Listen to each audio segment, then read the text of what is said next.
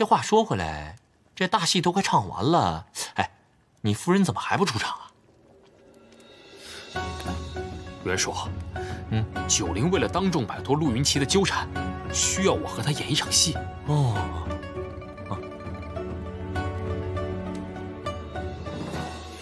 大人，是属下疏忽了。数万流民进京，你居然今日才知道？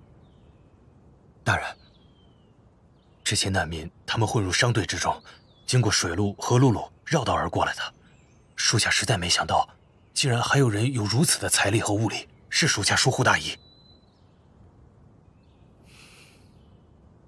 不过这个法子，只有他想得出来。你终于回来了。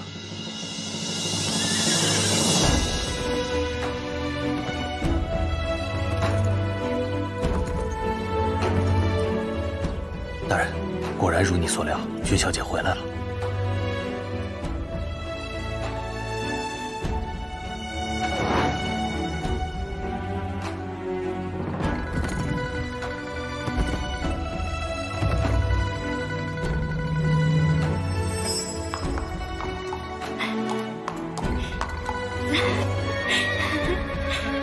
云奇，我回来了。你回来了。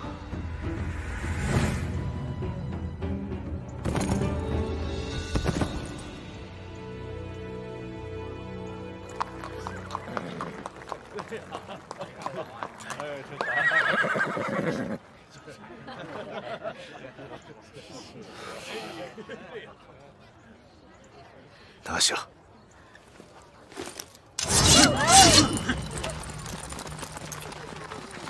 她是成国公世子夫人，谁敢动她呀？那又如何呀？我不介意。你不介意，陛下介意啊。如今我父亲正在面圣，你竟然敢动我的夫人，你这是在打陛下的脸。就是，陆大人不要脸，可陛下还要脸吗？你的这层皮是陛下给的，你打了陛下的脸，陛下就要扒了你这层皮，扒了你这层皮，你就没办法抓我们了。朱三，阻扰武德司办案者，死。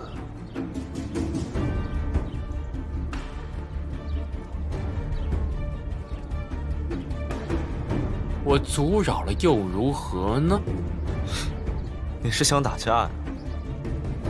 来！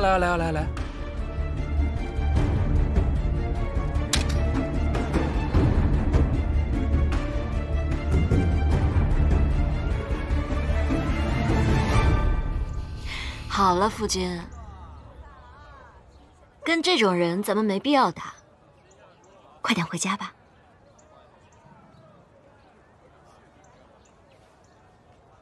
早就叫你回家了，你怎么这么慢呀？我错了，没关系，原谅你了。我们回家吧。听见了没？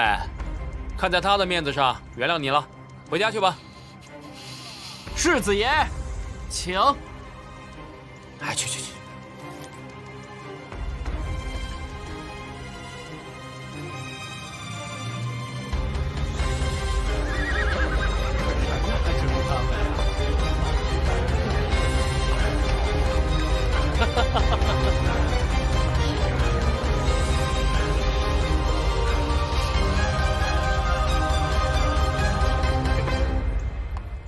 哎，演得不错嘛，我亲爱的夫人。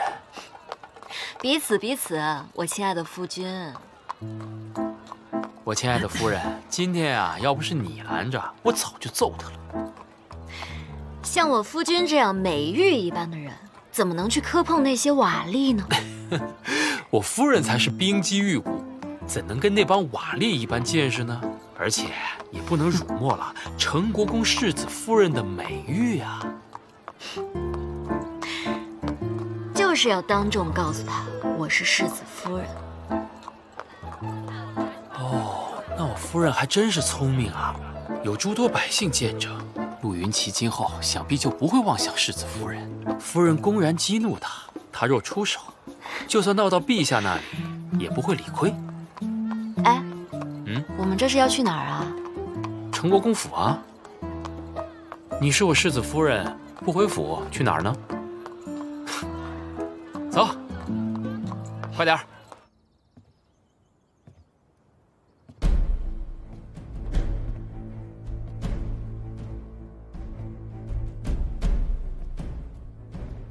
你们是想加入朱家军吗？务得人，务得官。那为何不穿官服？属下办事不力。金小姐平安回来，也不算不了。谢大人。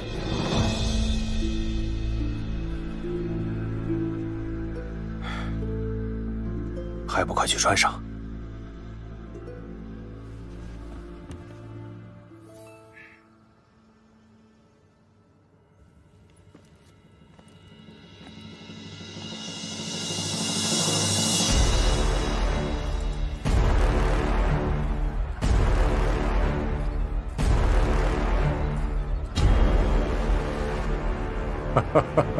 陈国公，大胜而归，风尘仆仆。真是辛苦了。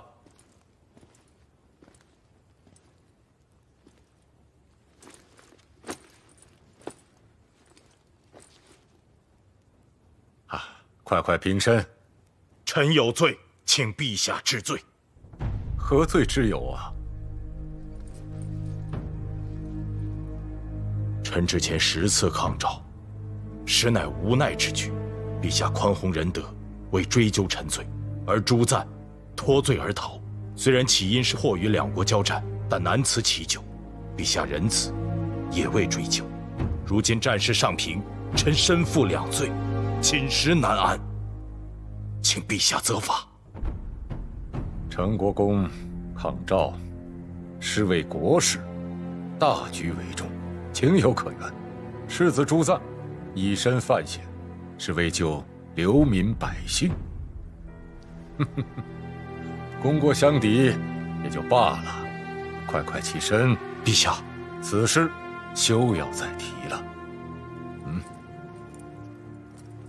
谢陛下。化被动为主动，几句话说完，竟把罪拖得一干二净。陛下，臣还有个不情之请。讲。如今战事尚平，国库空虚，还望陛下能收回征捐令，将征捐而来的财物还给诸位大人和百姓。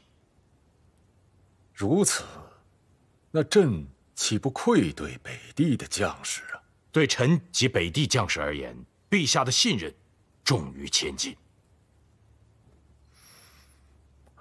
准了。